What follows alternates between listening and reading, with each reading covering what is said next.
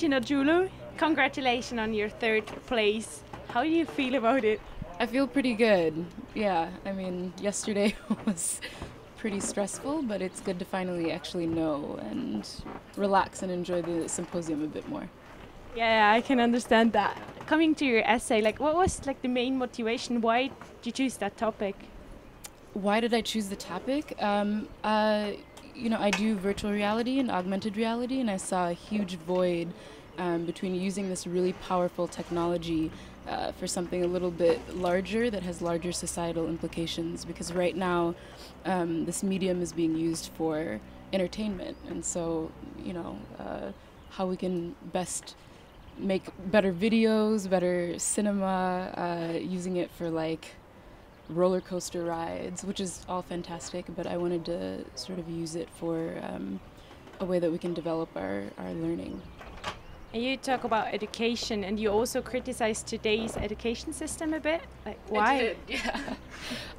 I mean, I don't know about you, but I grew up essentially with an iPad, and I grew up, being super interactive with media at all times, and I think it's really interesting that we're still using textbooks and chalkboards, which we used, in the 1800s, which is really meaningful, but trying to, use that with digital natives like me in classrooms, people who have really short attention spans, and it's just not really that compatible. I think that our educational systems are very archaic, and I think we need to use VR in order to develop our learning and encode really nuanced, contextualized information, essentially.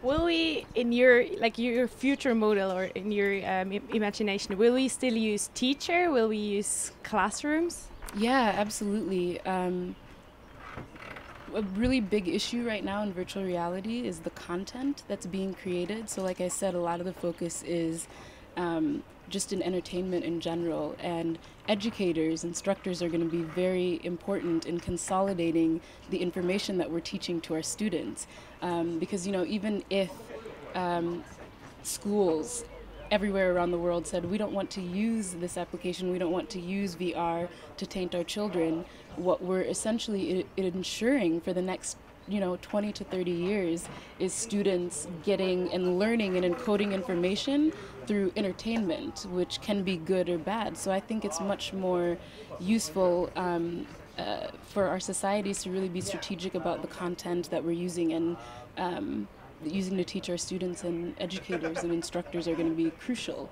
for that. Yeah. So one critical question, at least. I can take another yeah. one, I'm sure, after. Yeah, after all the ones from yesterday, Yeah, I guess. yeah, So yeah, sure. Who's paying for it?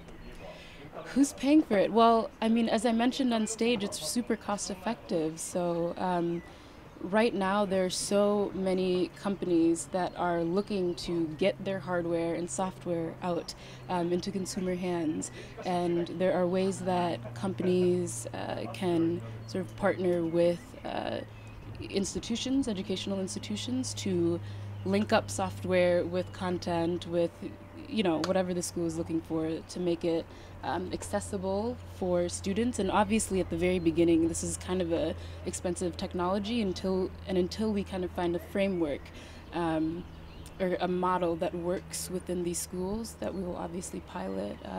It's going to be a bit expensive, but then hopefully the costs will even out, and I think the larger, longer implications are you get much more of a return out of it. So hopefully, I mean, Sure, yeah. Sure, sounds good. And thank you very much for your time, and enjoy your time here. That's it? That's done? it. Awesome. You're done. Perfect.